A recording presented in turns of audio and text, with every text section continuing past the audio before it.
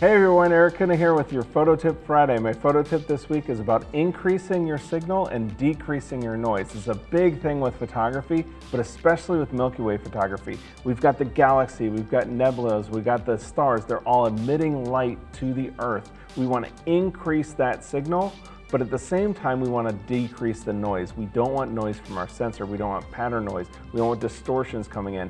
And that's why we need to stack. We need to take sequences of image and stack out that pattern noise and reduce that noise and really boost the signal of the Milky Way.